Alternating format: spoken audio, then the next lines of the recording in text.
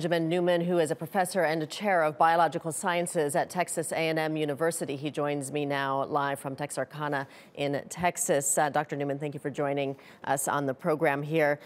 First off, the death toll as it stands now is 9, with 440 confirmed cases.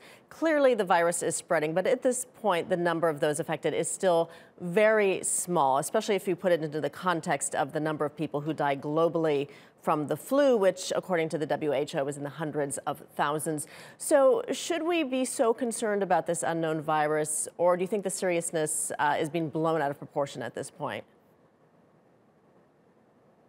You can say that about almost any virus infection, I think.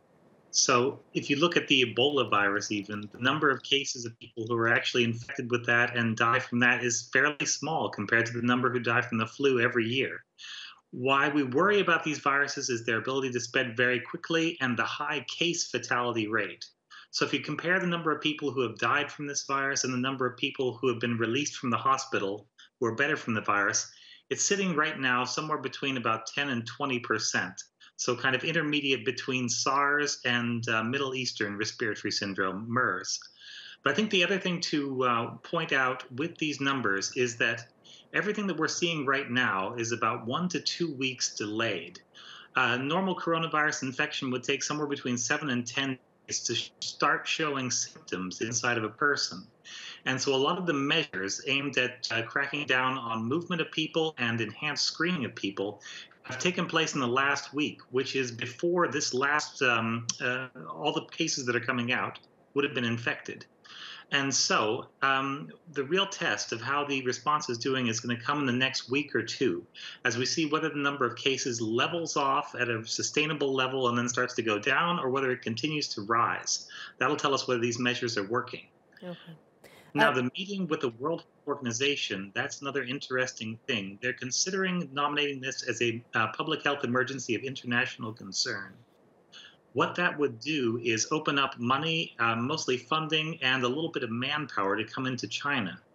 I'm not a member of the committee that votes, and so I don't know what they're going to do, but it's probably unlikely that they will actually vote it a PHEIC at the moment.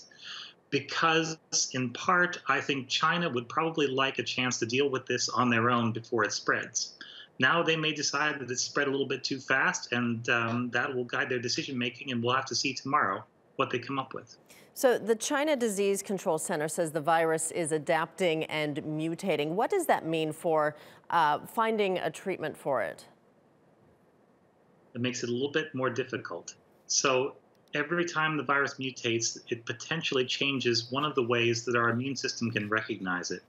And we build vaccines and a lot of treatments based on the virus staying the same constantly.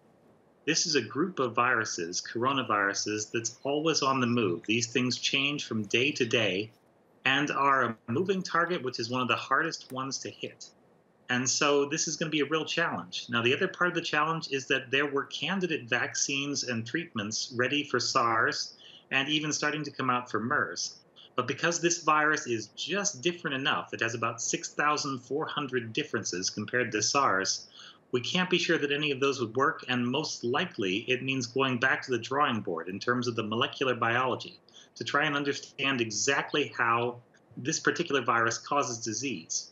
It'll have all the same basic parts as SARS and the same basic sort of scheme, but the individual solutions are going to be completely new and completely different, unfortunately, and that'll take some time. All right, we'll leave it there. Benjamin Neuman joining us from Texarkana in Texas. Thank you, Dr. Neuman.